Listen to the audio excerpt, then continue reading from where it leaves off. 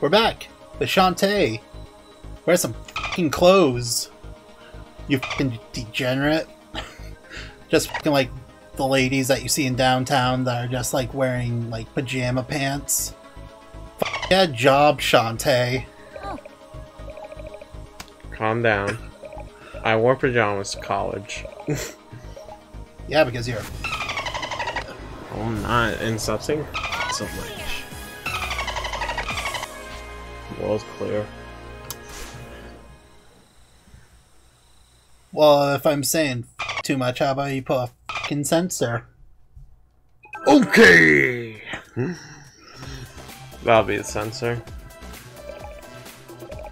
Or like the dolphin noise from SpongeBob. Yeah, there you go. Oh boy. Man, you are just skipping all this text. What if our viewers want to read? Well, I will support WayForward by saying if you want to learn more about Shantae's pajama adventure, get Shantae Half G Hero available on all systems. Pajamas sold separately. Do you think Shantae's the type of girl that would sell her own bathwater? Who started that? I forget the name off the top of my head. Some like, you know, hashtag gamer girl on Instagram who's like, hey, lonely guys will buy my bathwater.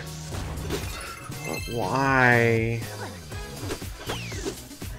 Just why? Spikes. Would you buy Shantae's bathwater, hun? No. But she's half a genie, so it's magical. It could grant you wishes. Whose bathwater would you buy? No one's. Same. Whose bathwater would you drink?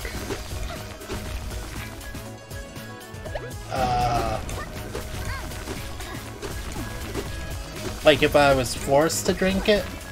If it was the only like way of survival, and you had to choose from like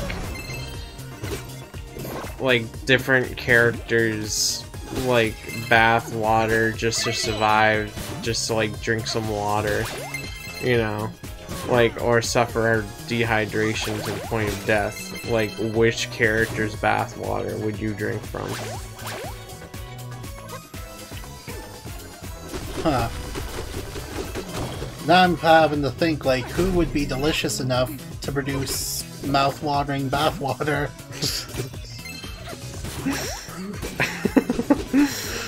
And mind you, you're already, like, pretty much dehydrated. You need this to survive. If you don't drink it within, like, 5 minutes, you're gonna go unconscious and then just go deep, and then you'll just die of dehydration. So you have to think fast. I mean, I would say, Judge Fudge, but he's just too busy being delicious. That's an old, drawn-together reference. If anyone remembers that show. There you go. Alright, what about you?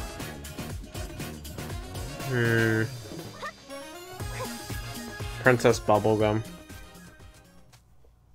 I mean, gross, but go ahead. I mean, I bet it'll just taste like watered down bubblegum taste. Yeah, but do you really want to drink some that had pussy in it? I mean, hey, if it tastes like bubblegum.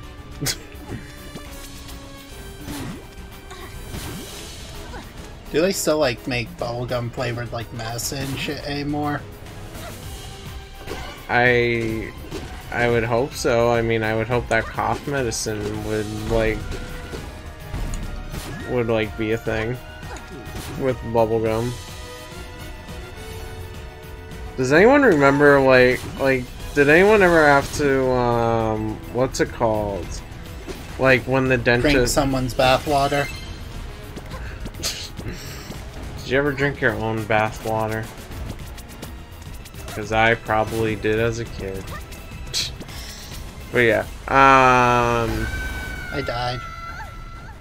This part gave me kind of a... Has anyone ever had banana flavored dentists? What's it called? Like when they want to give you like a cavity thing? No, like strengthen your teeth. Oh, like the cleaning? Not cleaning, but like yes, when you're doing a cleaning, but it's all the way at the end, and you can't eat anything for like an hour or something. Because you had that stuff in your mouth that strengthens your enamel or something. Yeah. Like that stuff. It tasted like it was supposed to taste like banana, but it didn't. Well, here's a fun fact about a random trivia fact about like banana artificial flavoring. Pretty much when you taste like a banana popsicle or something that's like an artificial banana flavor, it's actually replicating a flavor of an extinct version of bananas. But why? I don't know. Just cause. It sounds like you just got a clickbait ad type of an article. No, it's a legit thing. Uh-huh. Like, there's literally a type of banana that's extinct, but whenever there's artificial banana flavors, it tastes like that rather than actual bananas. Uh-huh. I'll look up an article and screenshot it for the viewers, the mixers, the snackers. Well, I have the knowledge of a Snapple bottle cap. You have a Snapple bottle cap. God, it's hot as fuck. Why does summer have to exist? I mean, at least we're just in Boston. It's not like it's, what is it? Arizona. Where the odd ones out lives, you know. Where legit their normal temperature in their houses is like 80 degrees, according to my friend, Roy. Where it's like... Our friend Roy LaCroix. Yeah. While in Boston, it's just like, we like it at a good 60, maybe 70. But 80, that's when you start sweating bullets. I would like hate to live in like a southern state, and not just for the racists, but for like the fucking heat. Yeah.